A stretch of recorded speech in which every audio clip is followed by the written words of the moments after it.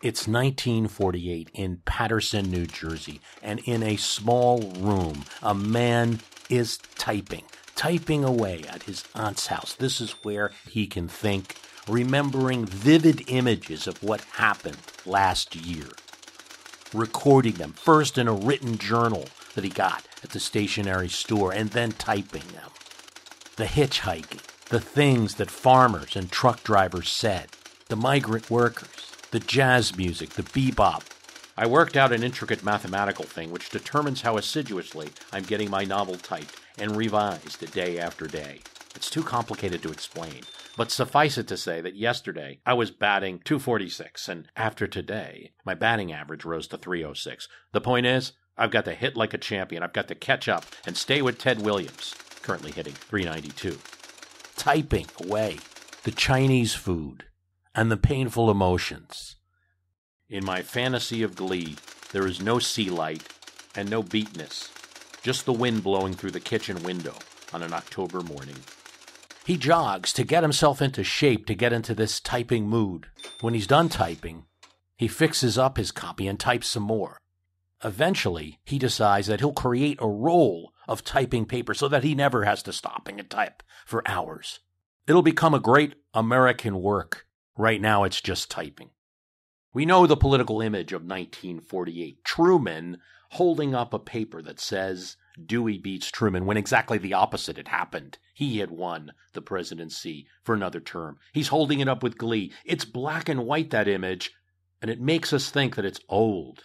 And it is old, of course. It's 72 years old now, that election, that result, that image. But it's not so far away, and it's not an unmodern time. That's why I bring up Jack Kerouac, the writer, who's typing at this time about a hitchhiking trip that he took through the United States the year before.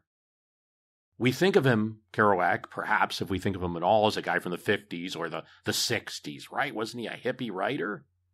Well, the hippies read him and were inspired by him. But his travels are in the 40s. He doesn't get this crazy, terrible scroll published till 57.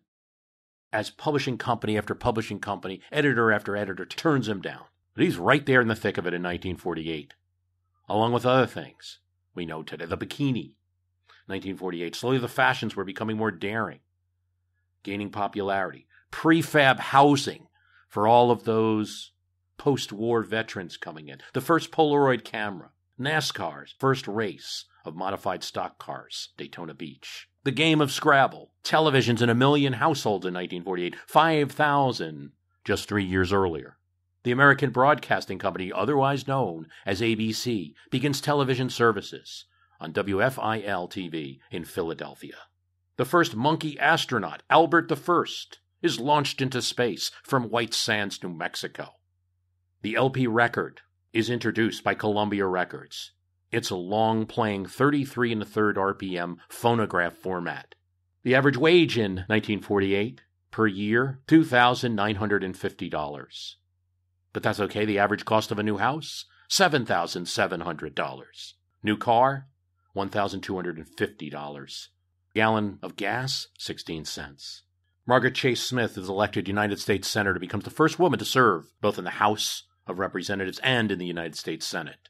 Laurence Olivier's film Hamlet opens in the U.S. You could see it for 60 cents. A loaf of bread, 14 cents. Hamburgers, 45 cents. Both North Korea, the Democratic People's Republic of North Korea, is founded in its capital Pyongyang by its leader Kim Il-sung, and South Korea, too, is founded. The Cleveland Indians win the World Series. At the same time, its home city's population reaches the peak of nearly 1 million people. There's a few songs we might recognize that are the pop songs of the era. Frank Sinatra singing All of Me, Art Mooney singing I'm Looking Over a Four-Leaf Clover, or Kay Kaiser's The Woody Woodpecker Song, the theme to that cartoon. There were famous deaths in 1948. Gandhi dies in an assassination. But in other ways, it seems like a closing out year for the 19-teens and the turn of the century. Bill Cody dies. D.W. Griffith dies. Charles Evans Hughes, 1916, presidential candidate and Supreme Court Justice, dies.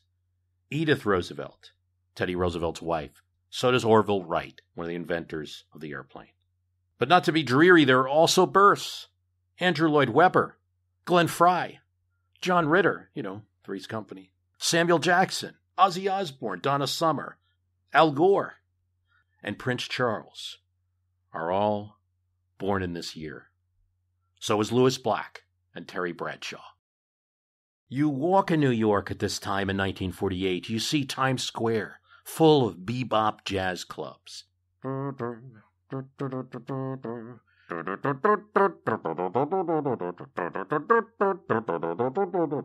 In San Francisco, Jack Kerouac writes, "We all got together and drove in several cars to Chinatown for a big fabulous dinner off the Chinese menu, with chopsticks, yelling conversation in the middle of the night in one of those free-swinging great Chinese restaurants of San Francisco. Stretched out ahead of us, the fabulous white city of San Francisco on her 11 mystic hills, with the blue Pacific and its advancing wall of potato patch fog beyond, and smoke and goldenness.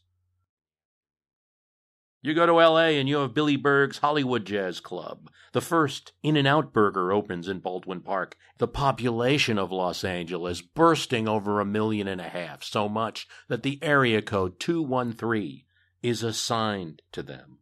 New York gets 212.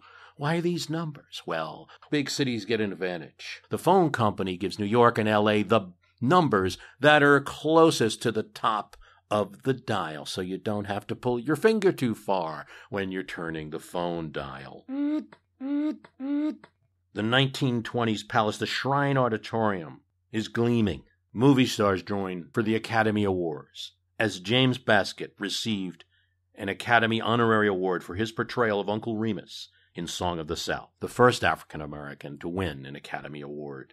And amid all of this, a presidential election is held, a battle for America's soul, as the president is going to call it. October 25, 1948, it's exactly 1 week before Election Day, and all of America is caught up in election fever. Obviously, something we'll probably be talking about today is the amazing degree of similarities between what was going on in 1948 and what's happening now. But anyway, on that night at Chicago Stadium, October 25th, 48, Truman said, "It is not just a battle between two parties. It is a fight for the very soul of the American government." That's A.J. Baime. Now, we talked to A.J. Baime 2 years ago on My History Can Beat Up Your Politics, and it's great to have him back. He is the author now of Dewey Defeats Truman, the 1948 election, and the battle for America's soul. You wrote another book about Truman. There's a few reasons why that occurred. The first is this. Truman is a person who found himself somehow at the center of some of the most epic, greatest stories in our country's history. And there's so many of them, but there are really two, to my mind, that are the best. And one is the story told of his first 4 months in office and the accidental president. And even before that was done, I had already started working on this new book, which is called Dewey Defeats Truman, about his victory in the 1948 election. Does it get easier? Was this book easier to write than the first one? There's no such thing as an easy book to write. I'll tell you, every time I write a book, and I guess I'm in 4 or 5 in now, I always say to myself, I'm never going to do this again, because the amount of stress it takes to actually complete something. In my last book, in the acknowledgments, I described it as trying to usher 125,000 kittens across a busy highway, because 125,000 words, what are you going to mess up? What are you going to get wrong? What are the critics going to attack you for? What doesn't quite make sense? It never ends. But here we are again. It's going to be released on June 2nd, 2020. His last name, Baime, B-A-I-M-E, if you're looking on Amazon. There's a lot going on, and the president is a relative newcomer to national politics, who the American people don't know that well. So he's a new president, and he's a president who was never supposed to be president in the first place, because he was a vice president under FDR, and he became the vice president by mistake. So that's why I call my last book The Accidental President, because when he dies on April 12, 1945, Truman becomes president by accident. Those are his words, by accident. And so the first part of this new book is basically the degree of pleasure by which Republicans watched this president going down the tubes politically. He lost the faith of the American people completely. So he ends the war with an 87% approval rating, and then he nosedives down to 37% in this sort of comedy of errors. FDR was from the best schools. He was, upper class. He had always had the best preparation in all kinds of ways, and he had been president for a long time, longer than anyone else. Now, when Truman becomes president, he had no college degree. He had never had the money to own his own home. He had never been the governor of a state, never been the mayor of a city. And here he is, suddenly become president. So people, after the war ended and it was time for Truman to assume the presidency in his own right, he put out this thing called the 21-point program. And he basically told Americans, hey, I'm a liberal of the FDR sort. And America was sick of it. They'd had enough of the New Deal and they wanted something new. And Truman was not that for them. The atomic bomb ended the war faster than people thought would happen. And when the war ended and Truman had to begin his presidency in his own right, everything was going to go wrong because the country had to switch from a wartime economy back to peacetime. There were shortages of everything. There were labor strikes. There was no meat on shelves in supermarkets. Vast numbers of veterans who fought in the war came home, and there was a housing shortage. So there was literally 100,000 people living on the streets in Chicago. So all of these things were going wrong, and there was really no way to right them. Yeah, and he loses the House in 1946, which was a big blow because FDR had won that House when he won election in 1932 with a big margin, and now the Republicans get the House for the first time since the New Deal. That had to hurt a lot, and but he, despite that, he has some accomplishments in that period of time that he's not yet reelected. Maybe you could talk a bit about that. I think the most important accomplishment at that time was crystallizing a political philosophy of his own. I would say when we get to 1947, of course, there's the Truman Doctrine, and we see the beginnings of the Marshall Plan, and the economy start to tick upward. Inflation is off the charts, but you start to see inflation flatten a little bit.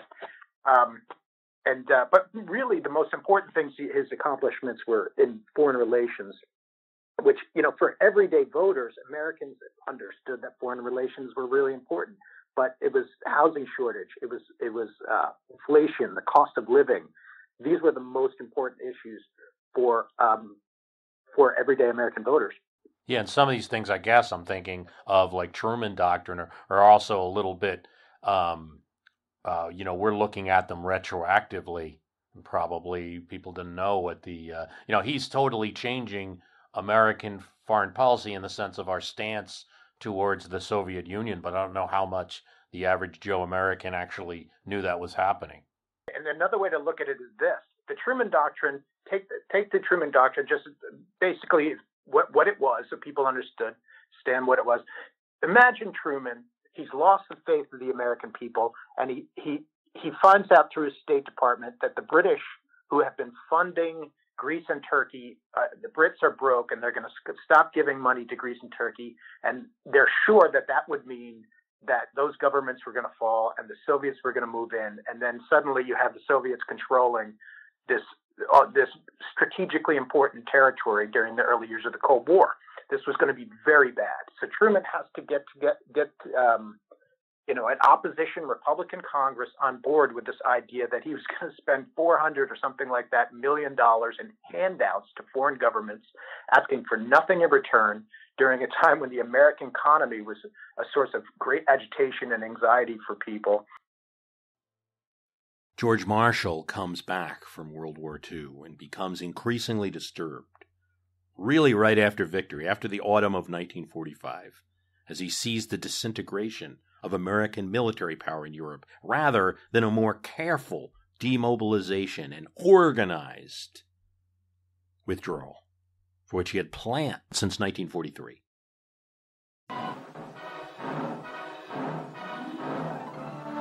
When President Truman presented Marshall with the Distinguished Service Medal in 1945, He said that although millions gave America extraordinary service, Marshall gave it victory. 1945 also saw Marshall dispatched to China as the president's special representative to negotiate a truce between Chiang Kai-shek and the communists. General Eisenhower, then chief of staff, visited his former boss during the negotiation. He says publicly several times in 1945, speaks to the New York Herald Tribute Forum and the Salvation Army National Convention. We cannot leave Europe. And indeed, in November 1945, Marshall wanted to retire. He had served 44 years in active duty. President Truman decides otherwise. He puts him immediately to China to try to settle the Chinese war between nationalists and communists. And also, although he doesn't know it till the next year, to set him up to be Secretary of State, replacing Jimmy Burns. The outcome in China was not great. The communists and nationalists were not going to settle, just based on America's say. But it wasn't Marshall's fault. Truman knows this. Marxists who seemed to count on and encourage China's economic collapse as a way of furthering their objectives had no interest in peace. Marshall's going to see a lot of this. There were some Americans who wanted to do the same to Germany, to watch it collapse. Henry Morgenthau, the American Treasury Secretary, suggested this, the Morgenthau Plan. It was soundly rejected by other members of FDR's cabinet and didn't reflect Truman's wishes. But that's how Marshall views the Soviets, the same as the Marxists in China, wanting to see Germany collapse so that they can move in. But in China, Marshall has another problem, and that's the nationalists. They presumed that U.S. national interests required it to support them, and they rejected doing anything to help the United States or to reach out to the people to try to thwart the communist offensive, to make any domestic reforms. Marshall and Truman pushed them to do it. Marshall feels they're not interested either. And so in January 1947, Marshall leaves. Marshall received the oath of office as Secretary of State from Chief Justice Vinson early in 1947. The President enthusiastically endorsed the former Chief of Staff at a critical time in history. It was fairly said that Mr. Truman selected him not because of his experience, but because he was Marshall. There's nothing that I can say at this time regarding matters that pertain to my position in the State Department. But I assume the duties with a feeling of great responsibility and a very earnest desire to carry out the foreign policy of this government in the manner that has been so splendidly exemplified by my predecessor, Mr. Burns, my old friend. The new secretary brought imagination and a dignified intensity to his job, which was equal to the world challenge. And he arrives in Washington to receive the nomination of Secretary of State. It's passed unanimously in the Senate. This is a war hero. Arthur Vanderburg, a Republican from Michigan, makes sure that it's unanimous in the Senate. He's the majority leader and chairman of the Foreign Relations Committee. And he's going to be awfully important in the history that happens during this time, the formation of the United Nations, and what happens next with Marshall. So it's not a great time. In March 1947, Marshall headed a delegation to Moscow, whose mission was the peace agreement on Germany and Austria. The opportunity to observe the Russian bear in his native environment was valuable in view of increasing Soviet hostility. Russia already loomed as the largest question mark in America's future.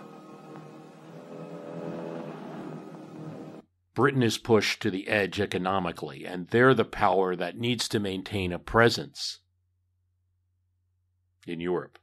There's a problem in Greece. Communists in Greece are advancing, and the U.S.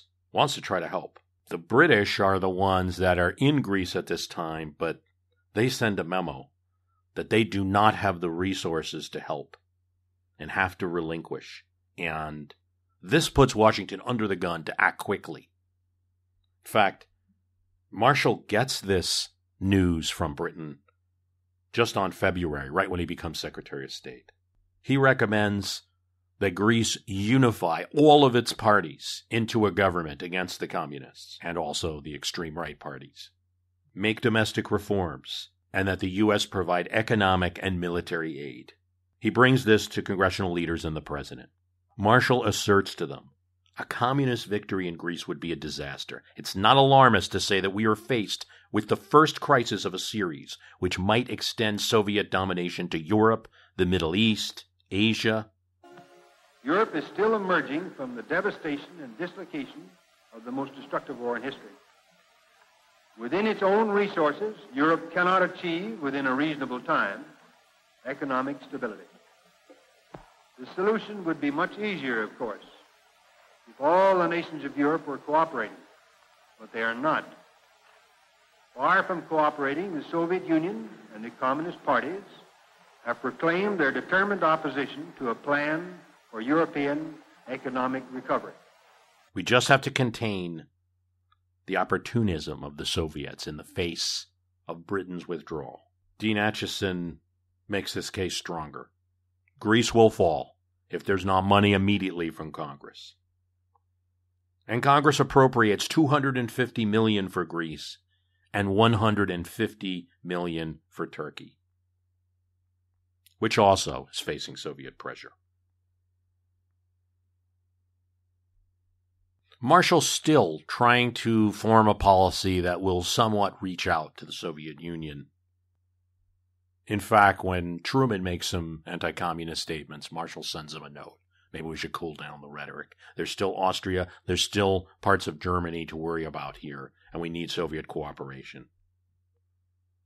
But on March 12th, 1947, Truman makes his Truman Doctrine speech.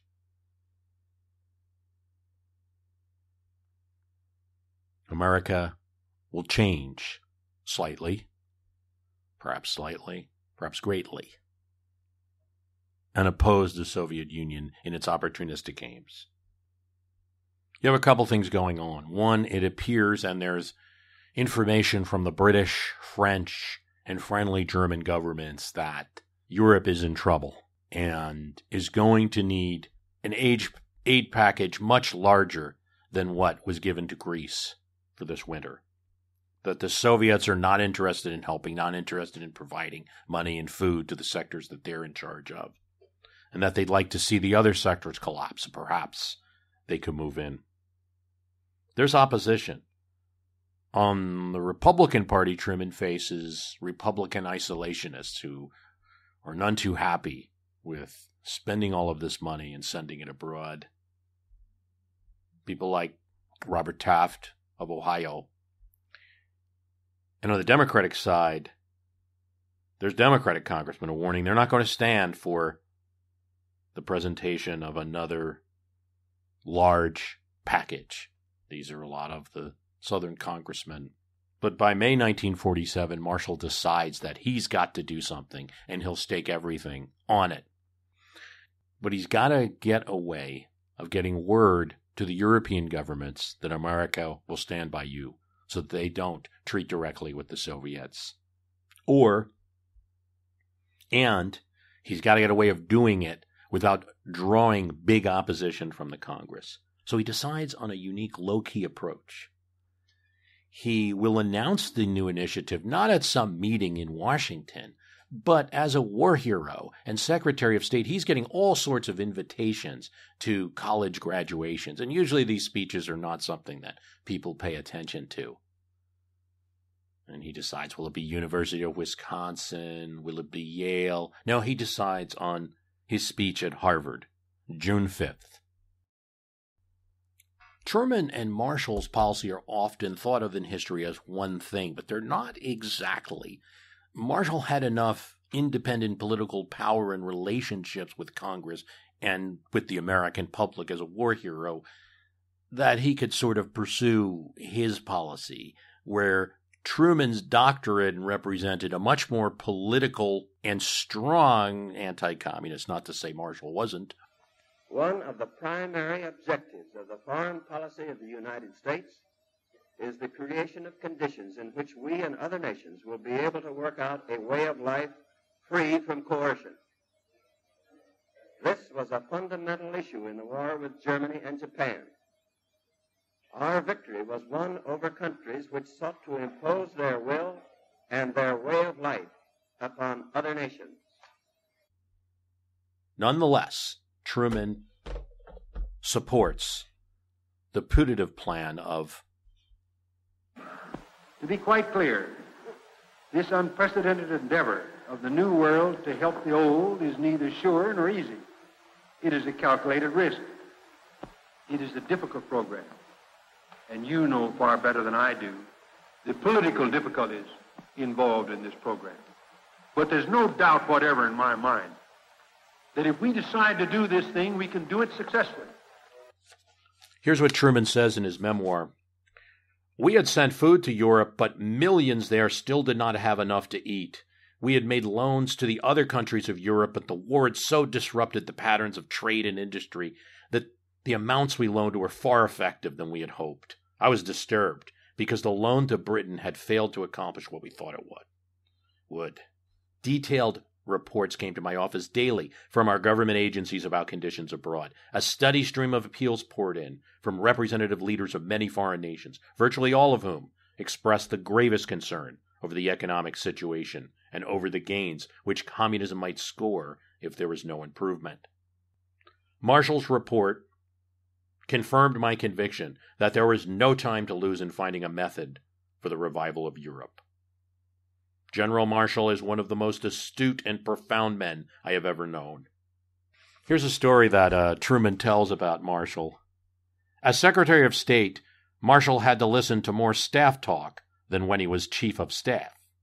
He would listen for a long time without comment, but when the debates between members of the staff seemed destined to go interminably, and he could stand it no longer, he would say, "Gentlemen, don't fight the problem, decide it."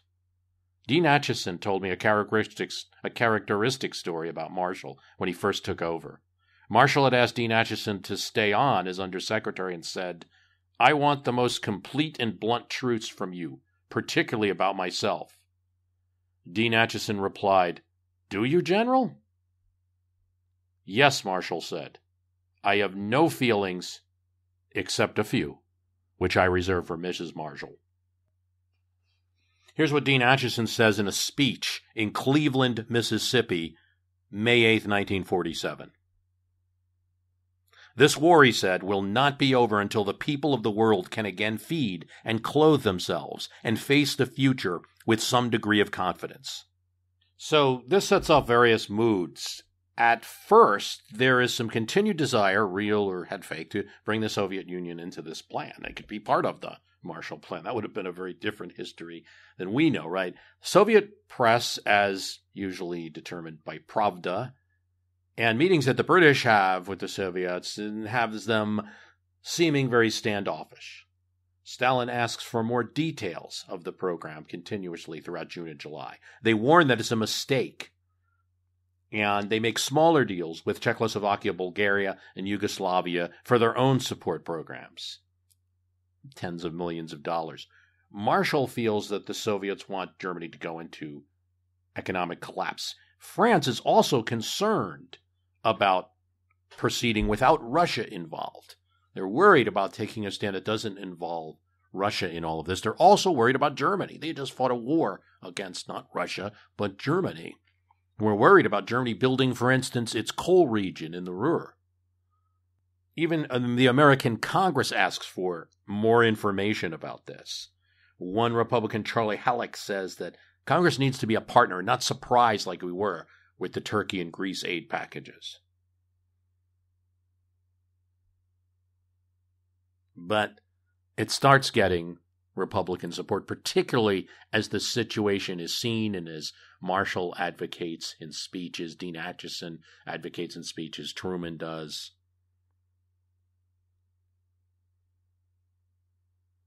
The American Legion backs it in August. Herbert Hoover makes positive statements about an aid package to Europe. The U.S. takes what actions it can without a congressional appropriation. For instance, releasing wartime assets seized from Italy and giving it back to that government as long as they remain anti-communist, and returning to them the Italian Navy warships that they seized after the war. They restore industrial production in Germany without Russia in a deal between Britain, France, and Germany, that there will be a joint European running of that industrial region. Republicans, Robert Taft, Speaker Martin, Arthur Vanderburg, back the Marshall Plan in September. But there's still a dance that goes on about the price. How much will it be? Remember, the aid package to Greece was $250 million. Marshall's looking for something much larger.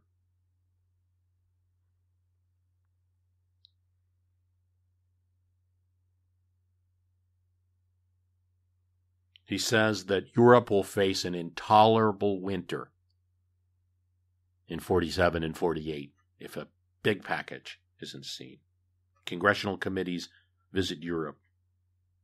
It goes all the way to December with negotiations with the Congress and also diplomatic negotiations in Europe and statements by the Soviet Union, and they're consolidating their power with the Warsaw Pact nations.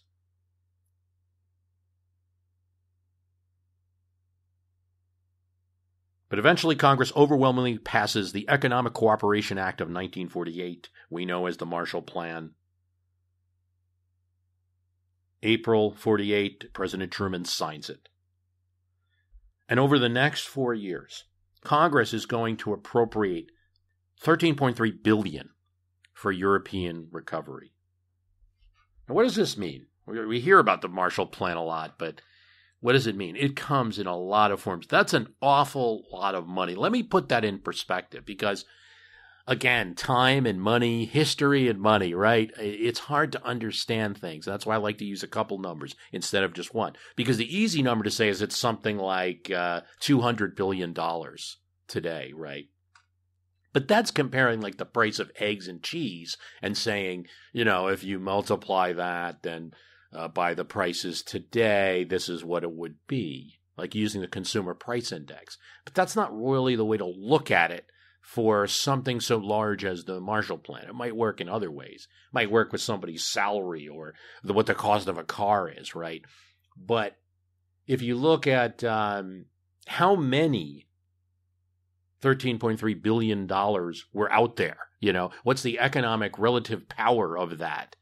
It's something like 1.3 trillion. So you almost have to say it's and I think even more, but that's what economists have computed. I think it's even more, but you have to think of it in terms of, say, the stimulus that was just passed at 2.2 trillion. It's also a political and psychological dimension that things this large just simply weren't passed. Okay.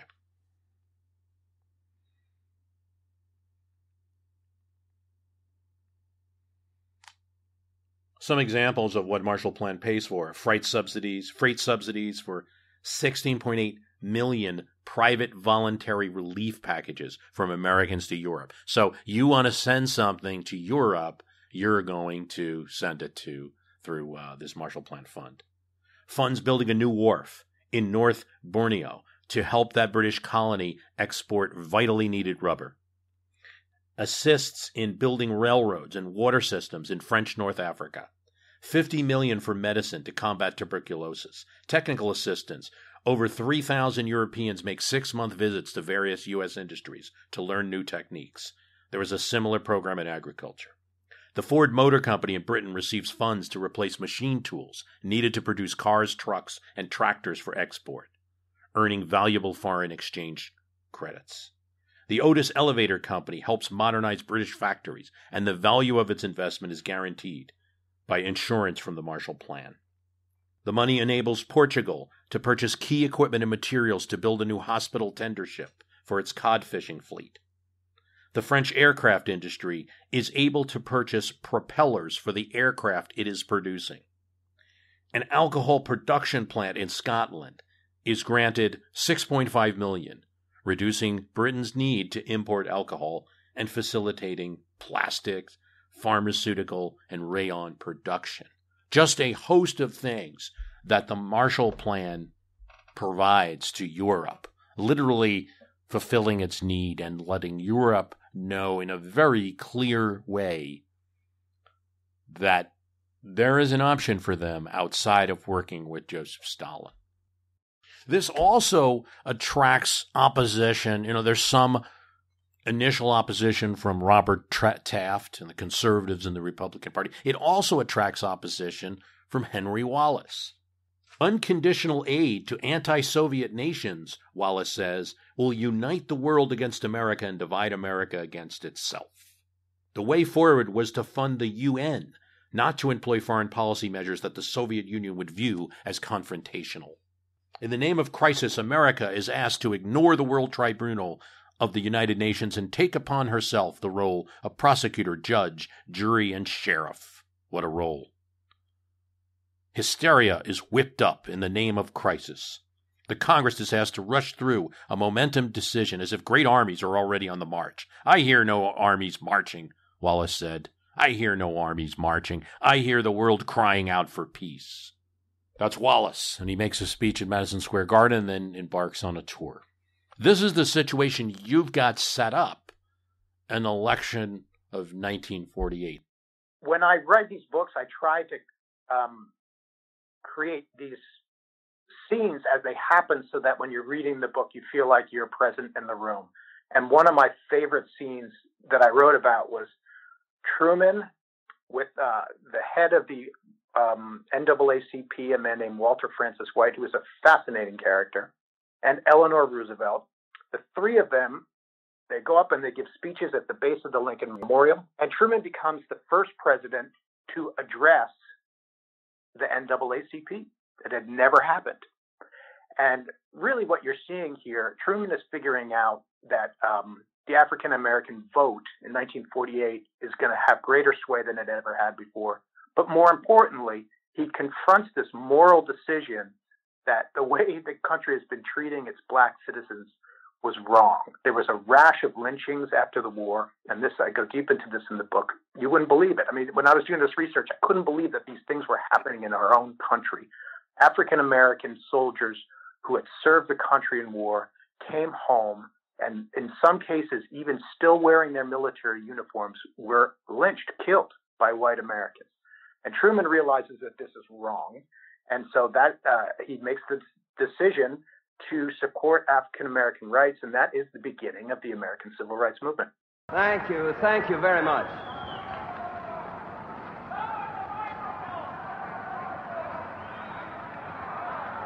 I can't. I have to have them up where I can see. I'm sorry that the microphones are in your way, but they have to be where they are because I've got to be able to see what I'm doing, as I always am able to see what I'm doing.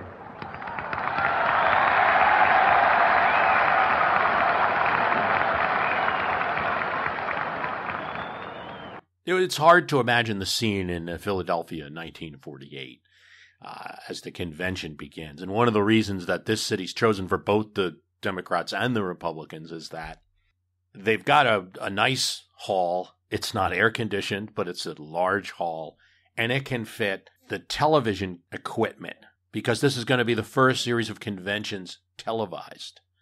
And television equipment comes from New York down, and so the speeches of Dewey and Truman are filmed.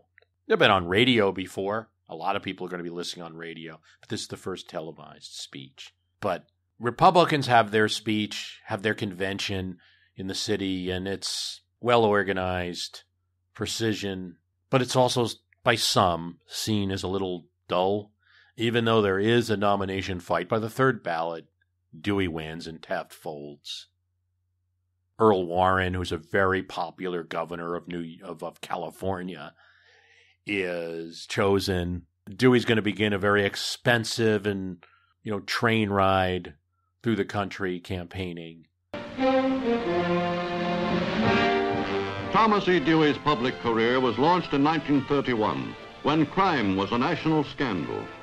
4 years later, early in Mayor LaGuardia's term, Dewey was appointed special prosecutor by the governor to war on organized crime in New York.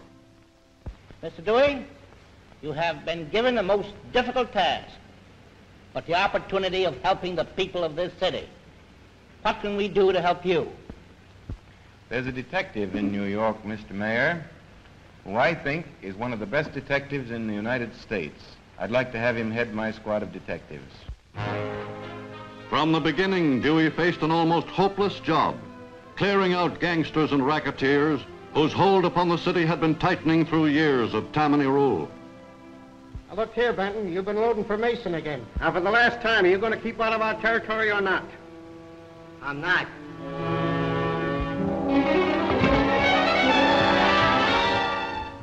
But I don't need any protection.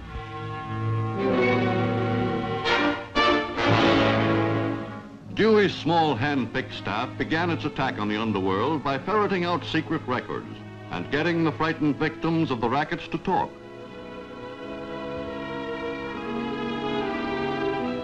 After long months of hard, patient, dangerous work, Dewey had collected enough evidence to move in on the city's leading racketeers.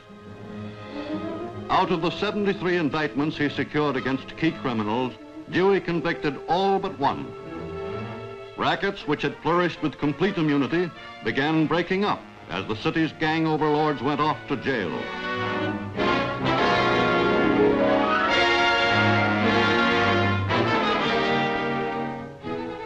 On the strength of this brilliant record, Tom Dewey was nominated for district attorney. Defeating the Tammany candidate by an unprecedented majority, he continued his crime-smashing record and was on the road to the governor's mansion at Albany.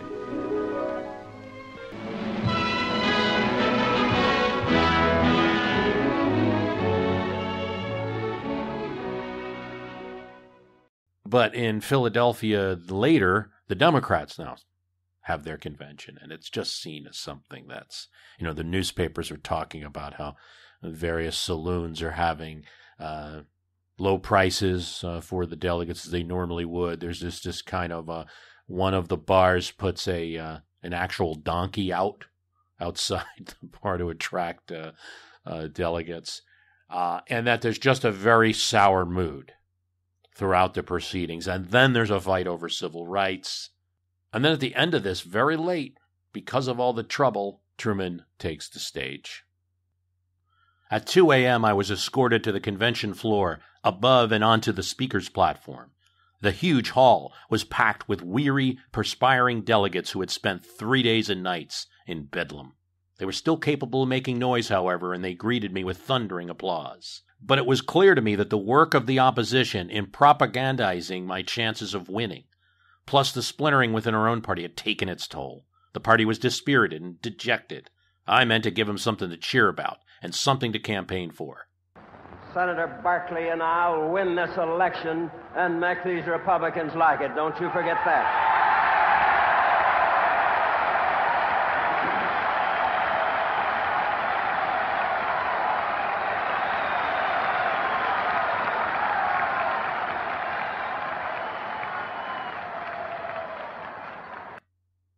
It was not the first time in history that a president had personally appeared at a convention hall to accept the nomination. The first was Franklin Roosevelt in 1932. The effect was the same in both cases, I think.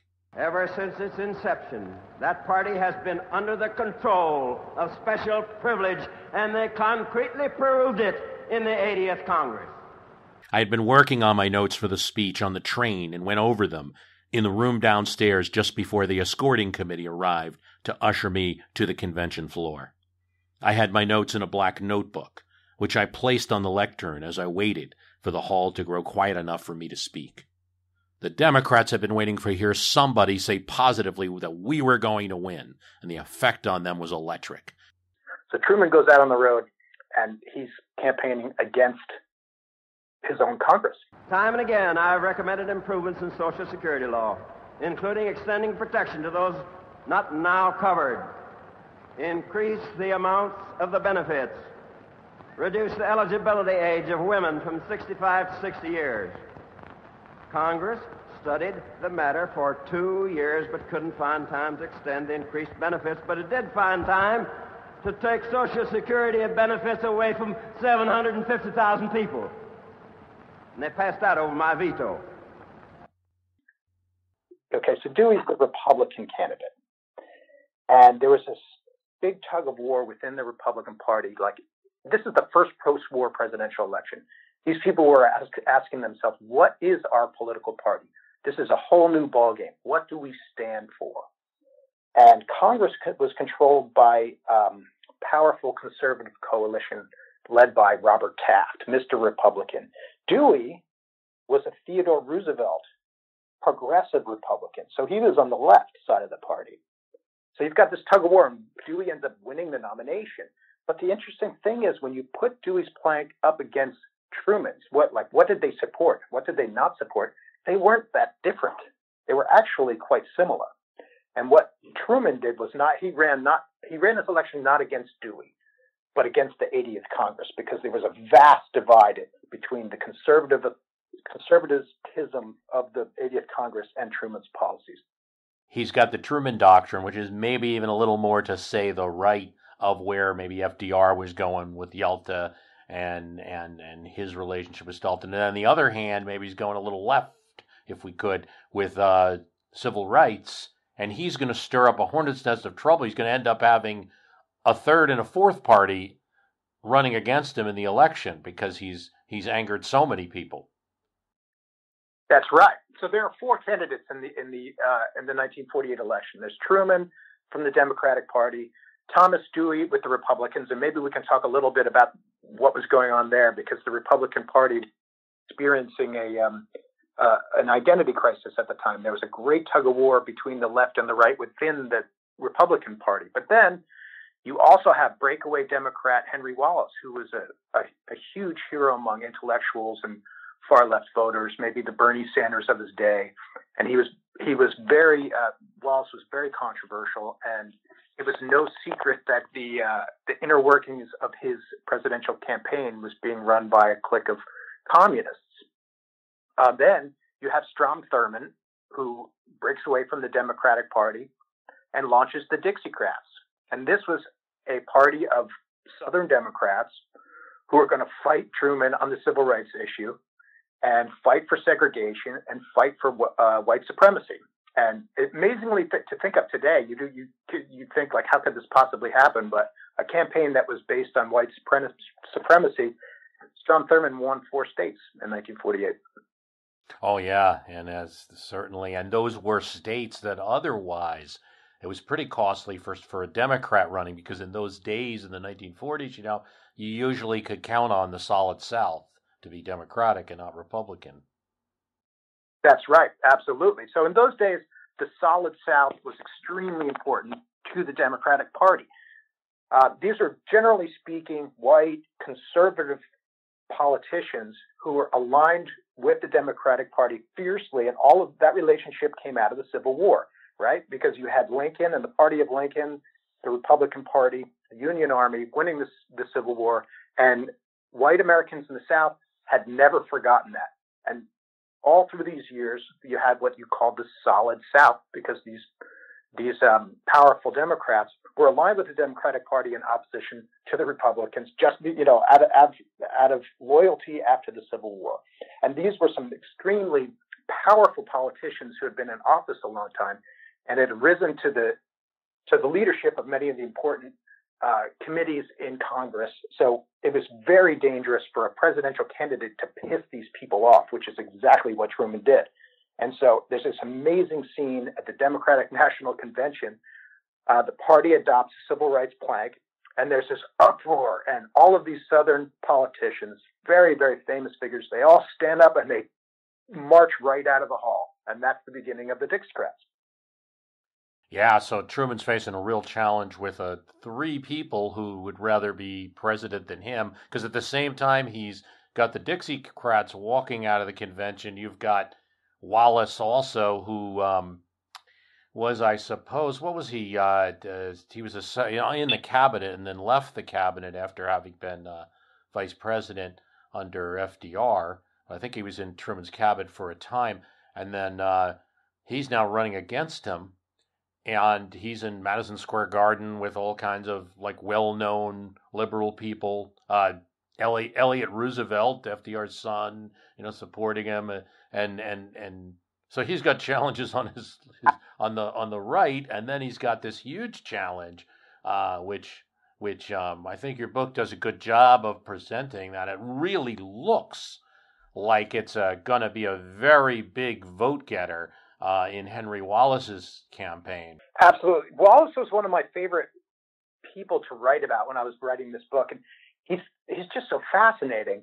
But the most interesting thing about his candidacy to me was the degree to which it shed light on the cultural divide in our country that seems so prevalent today, like no other time during my lifetime. And let me give an example. Wallace would hold these crazy rallies, and he could pack stadiums in New York and Los Angeles, pack them, and full of basically these are the kind of the beginning of the peacenik movement.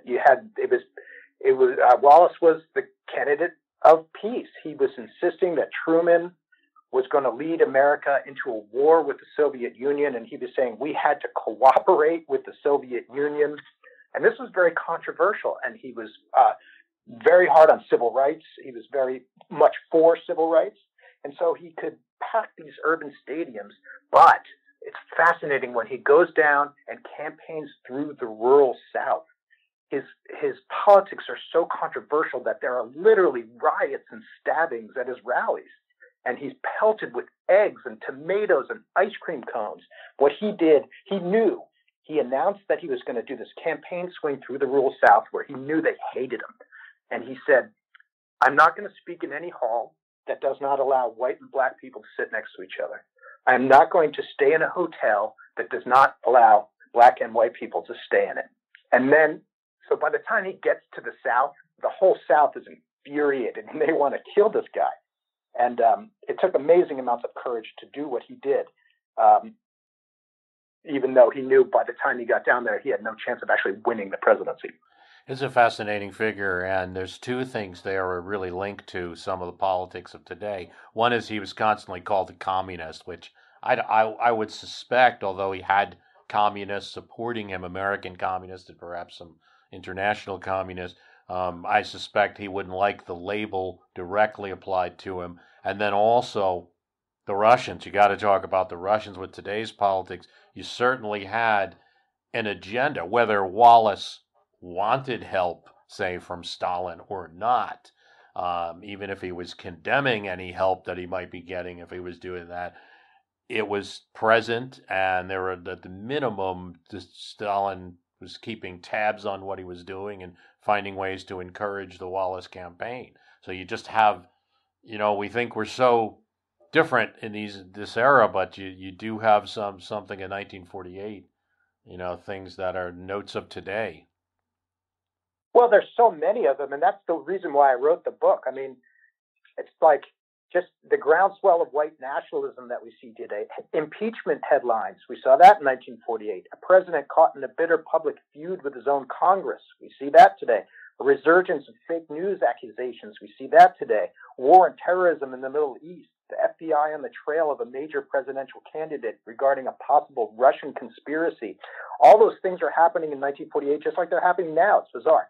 But to me, when I was doing my research, there was one document I found in the Dewey papers at the University of Rochester that just blew my mind. And I was able to use that then at the Truman Library to illuminate more documentation on the degree to which people in 1948, political parties, political operatives, were concerned that the Soviets were going to try to influence our election here.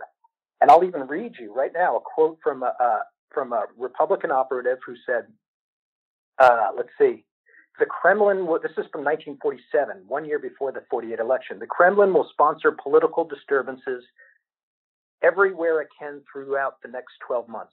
It will try to influence the result of the 1948 election by every means conceivable. And what was going on is the Republicans were convinced that Stalin was going to try to influence the election to make sure that the Republicans lost and the Democrats won. The Democrats were concerned that the Soviets were going to try to influence our election here to put a Republican in office. And meanwhile, you've got Henry Wallace, who's marching around saying that we had to cooperate with the Russians and, was aligned with the communists.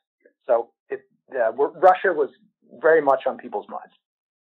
And talk a bit about Dewey. We know him these days, I think, only as the guy that lost that election.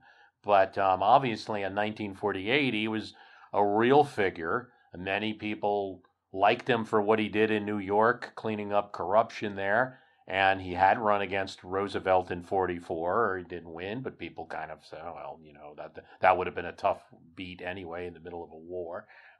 He was a formidable candidate then, and I think that we don't realize that.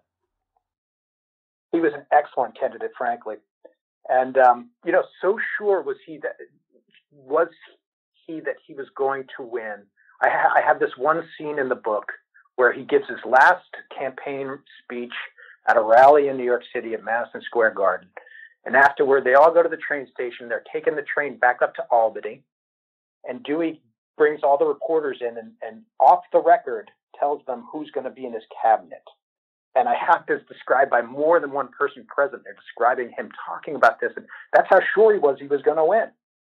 And I think, frankly, he would have been a very good president. I think it was Alice Roosevelt, or I believe that was it, who said he looked like the man on the wedding cake. And just this figure kind of floating above politics, not willing to kind of throw a punch, and a lot of the stories, that's why he lost. I think you do a good job in the book of illustrating that. He had run in 1944, and anyone who looks at like Dewey Bricker, they're going to know that some people were turning their nose up at some of how hard he ran during a war. He was calling the initially people thought he was talking about generals, saying they were tired old men. Then he clarified and said it was the administration, not the generals. And then you reference an Oklahoma City speech where he had attacked the president a little bit too far. And this time when he's running, he says, I will not go down into the gutter with these people. I'm not going to make the mistake I made. So what we see is, feature, not a bug. This is his strategy in 48 to try to win this time. It was very clear that his idea going into this election was, as long as I don't screw it up, I've got it won. Because Truman was so unpopular at the time. And during the election, Truman becomes this American folk hero, this underdog who goes from town to town on this campaign train. And using oral histories, I have dozens of people who are on that train who could describe it. And so I can really put the reader, I know what cocktails they were drinking. I know how much a hamburger costs, you know what I mean, on that campaign train. I spent a lot of time with Dewey on election night. There's a sizable portion of the book that I spent on election night, capturing the excitement of that night. And as it moved through and everybody's thinking Truman is going to lose, and suddenly he doesn't. And for Dewey, for what it was like for him to experience that, because he was such a competitive man, so competitive. And this was going to be his second presidential election lost. And he must have known. I mean, he was an amazing governor of New York. Did he pick up on it a little bit towards the end? He did. And what happened is, it's election night. It's the first ever TV broadcast election night, so that they could see the TV broadcast on election night for the first time. They're listening to the returns on the radio. And at one point, he shuts himself in his suite at the Roosevelt Hotel with a yellow pad and a pen, and he just spends hours there by himself trying to come to grips with what was happening to him. And he knew that at that point, he was going to be remembered not for his accomplishments, but as the guy who lost to Truman. Yeah, and that has pretty much come up. Now, I'm glad you mentioned that about Dewey, that he'd probably be a good president. I feel the same way. I feel like we would have came out of 48, not with a bad president. Perhaps, though, catering to so many people in a party, and that maybe he would have been not as forceful because of the way that he won the presidency on that kind of like parade of party. But he does go on in 1964 to do a Stop Goldwater campaign to try to stop the party from nominating Goldwater and pick somebody more moderate. And yeah, he's not remembered, unfortunately, for much else, but here was a guy that had cleaned up corruption in New York City, or gone a long way to do it, and probably had some good policies. Probably would have done right by the office. It's kind of funny that states that Dewey's going to win, and Truman, the incumbent president, actually is going to lose. As a Democrat, will surprise people today. So he's going to lose New York. Truman, Dewey will win that, his home state. Pennsylvania, New Jersey, Connecticut, almost the whole Northeast, except for Massachusetts, is going to go for against Truman. So you have this kind of like Democrat running who's going for the interior of the country, some of the west of the country, at least the border South and parts of the South that survives the Thurman challenge. And it's almost the exact opposite of politics today. You have a guy that's a little gruff. He says whatever he means. He doesn't like people who make like the long-winded speeches and stuff like that. He takes forceful opinions. He attacks the media. He makes fun of the media. So, obviously you see some similarities to a possible situation today. Not to suggest that the outcome will be the same, but you have a incumbent president who, had most of his presidency pretty low in the polls, has his supporters, but has a lot of people against him too. You've heard more than a little talk sometimes about, if whoever gets the nomination will coast into the presidency. So it's an interesting setup for it's a good year to release a book like this. Well, it's interesting that you say that, because when I decided to write this book, I saw that coming. That was very much we did that on purpose. But really, in the end, on the morning after the 1948 election, you have two candidates specifically, because Truman was supposed to lose and he didn't. And it's interesting, what Dewey ended up deciding had happened is that he was betrayed by the farm vote. Farmers traditionally voted Republican. And after the election, I read all his letters. He wrote letters to his aunts and uncles and cousins and friends, and he answered the question that it was the farm vote. Those normally Republican states like Iowa, places like that, that betrayed him, and they voted for Truman. And there's a few reasons why I get into in the book. But at the same time, Truman, right when he finds out that he wins, he says out loud, labor did it. So he believes that it's organized labor, unions, the endorsement of unions. That's what brought him past the finish line. The technique I used at the whistle stops was simple and straightforward. There were no special gimmicks or oratorical devices. I refused to be coached. I simply told the people in my own language that they had better wake up to the fact that it was their fight. If they did not get out and help me win this fight, I treated them not like crowds of people, but like businessmen, tenant farmers, housewives, married veterans, laboring men, teachers, individuals with interest for whom I, as president, had a genuine concern. One of the things I tried to keep out was foreign policy. I had a couple of fears about it. I did my own podcast on 1948. Another factor I bring up, and Iowa actually plays in, same thing happened with Trump in 2016 in various states, is Truman does worse than some of the senators and or governors running in 1948 on the Democratic ticket.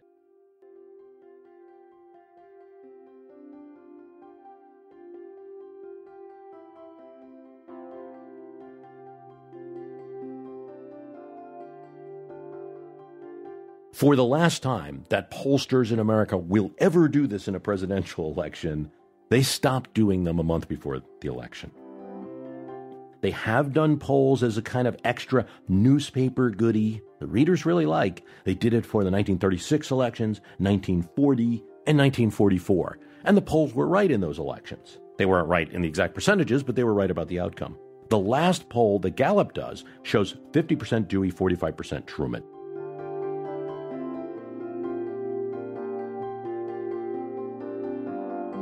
We all hear about coattails, presidential coattails, picking the congressional and senatorial candidates up when you're a really good presidential candidate. But a few times, not that often, particularly with Senate candidates, easier to observe, the reverse might have happened. The down ticket is forced to prop up the presidential candidate in some states. Truman gets 50% of the popular vote in this election. Democratic Senate candidates across the country get 56%.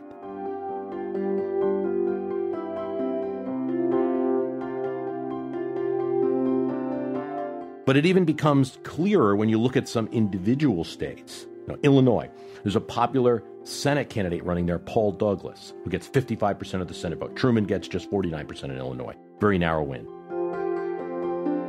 So, was it really Truman's campaign train and his folksy campaign that earned him Illinois? And, he did go there.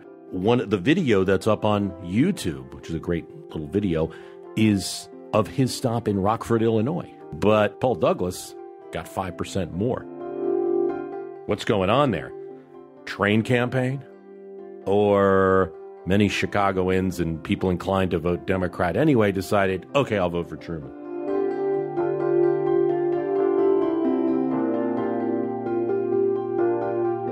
In Minnesota, Hubert Humphrey, former mayor of Minneapolis, civil rights advocate, gets 60% of the vote there running as a Senate candidate. Truman gets 3 points less. In Ohio, there's no Senate election, but Truman narrowly carries that state by 0.2%. But the gubernatorial candidate, Lausch, in the Democratic side, gets 200,000 more votes than Truman does. Iowa, you see this too. Very popular senator, Guy Gillette, Democrat, is getting 58% of the vote. Truman, just 50. 8% of those people in Iowa decided to vote Democrat for Senate and not to vote Democrat for the presidential election. So was it the train going through Iowa? Or the party apparatus and a lot of other factors? It happens. It's rare, but it happens. In some cases, you have this down ticket push-up that happens. Jimmy Carter, he's outpolled 3% in 1976 by Democratic candidates that year running for Senate. 1992, Clinton's outpolled by the Democratic Senate candidates. 2004, Bush is beating his Senate candidates that are Republican nationally, right? But in Ohio, a state he needs for that election or he doesn't get the White House again, George Voinovich is getting 8% more than George W. Bush does in 2000. The state that only mattered in that election. He's being pulled up by the down ticket. Truman might have been the beneficiary of a rare trend.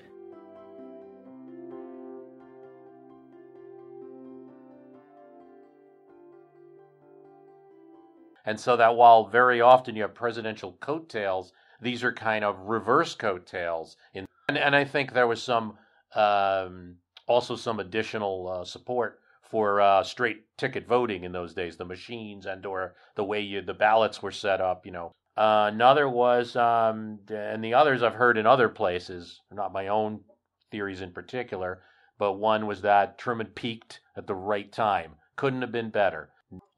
But really it comes down to this. What it comes down to is you had a man, everybody said it was impossible he was going to win, and he put together this amazing nuts and bolts and cogs machines. They built, the Democrats, what they did was fascinating. They built a little research division with a bunch of people working around the clock in Washington, D.C., and they had a couple speechwriters working on major speeches in the White House, right?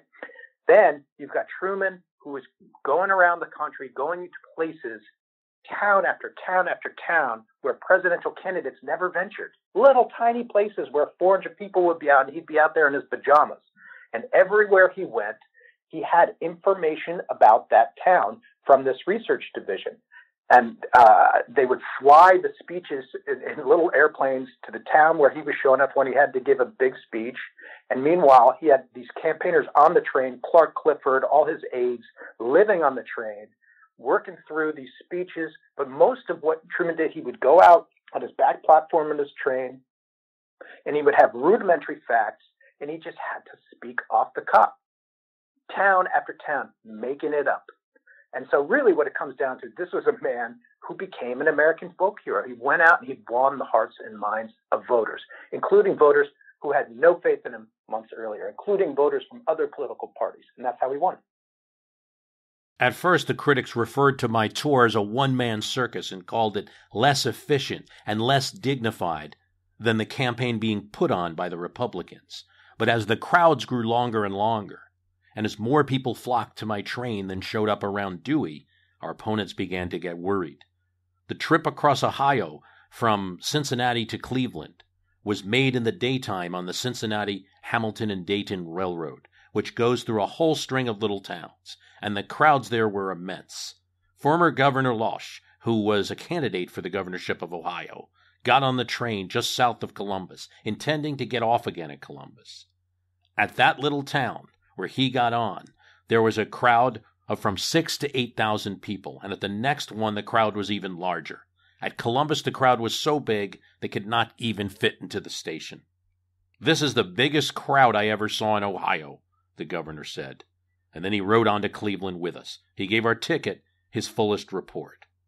I worked my staff almost to death. I believe that at one time or another I put them all to bed, and despite its long hours and hard work, I gained weight during the campaign. I worked the reporters very hard, too. The major public opinion polls, meanwhile, continued through the press and over the air up to the very day of the election to predict my defeat. I had heard stories, and I still don't know whenever you read these things, that like in the beginning, they actually had to go to send somebody when he'd stop on the train. He'd come out at the stop, and then they'd have to send someone out to go to the back of the crowd and say, "Give him hell, Harry." And it was artificial at first. I don't know.